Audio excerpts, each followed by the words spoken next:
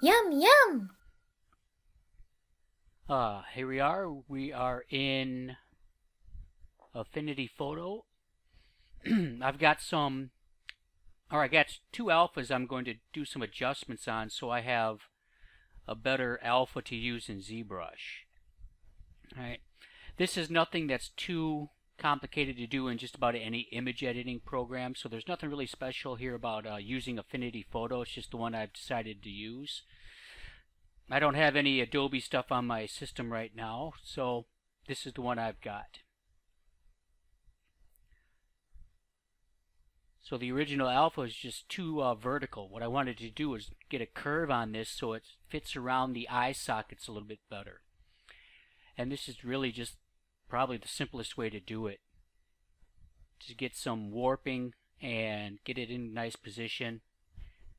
If you look over at the layers panel, I've got a little black box I just checked. I'll be able to save this out, and then I worked on the next one. Same thing. I put this warp on it, and I want to get this so it's going to work with the lips a little bit better.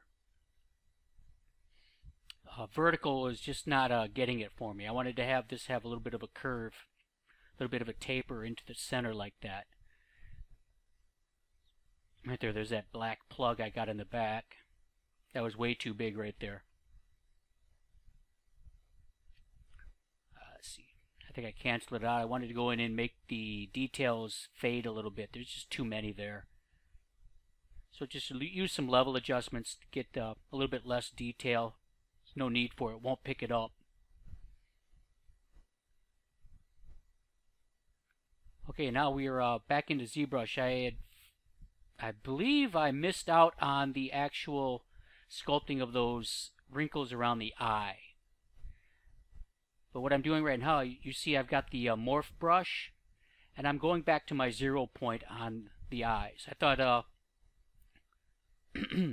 those scale on the cheeks right there were coming up too close into the eye. I wanted to leave those a little cleaner. All right, so if you have your morph targets set in a good strategic spot or a good strategic time, they can really help working on details. Alright, so now I'm going to go back and put those details in. That's just a little too strong, so I'm backing off the intensity a little bit. Yeah, that's about right. Matches in pretty well.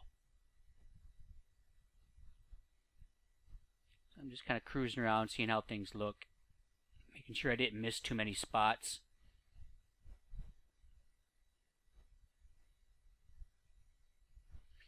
Okay, that's about right.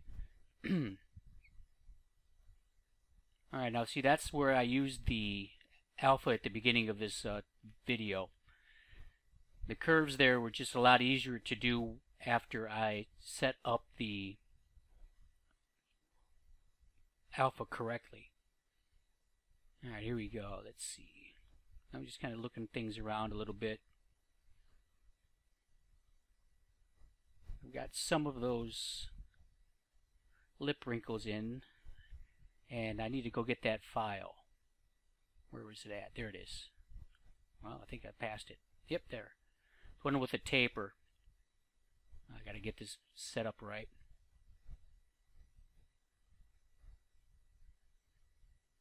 Recording some layers so I can have an option to kind of turn it off. But that's kind of what I did.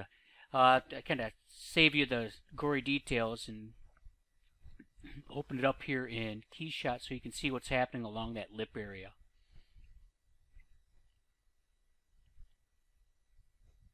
Really, these are just details that the normal maps are going to be picking up.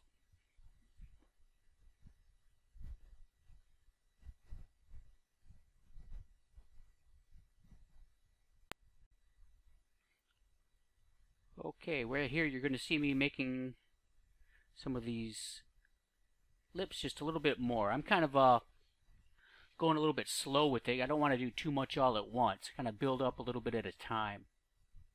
Works a little bit better for my workflow. Kind of doing just a little bit of an inflate. Trying to be careful with what I've got going on here. As you see, I've masked some of this out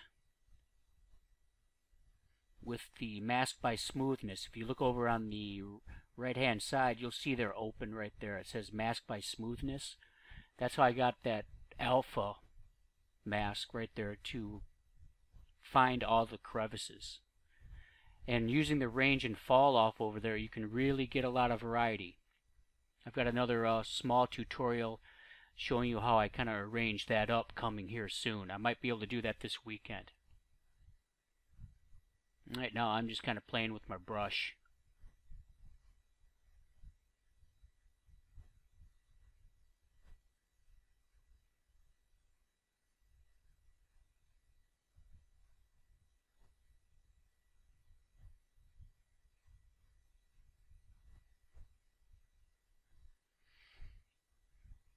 Okay, now I'm just kind of getting ready to start looking things, bring over any key shots, see how that detail is showing up.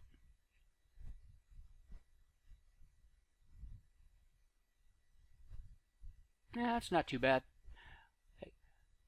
Again, the displacement map will hardly pick those little details up, but the normal map will.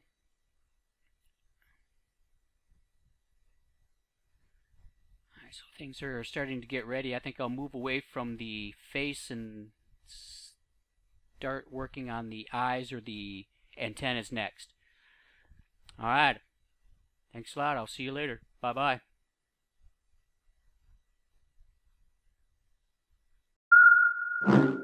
Yum, yum!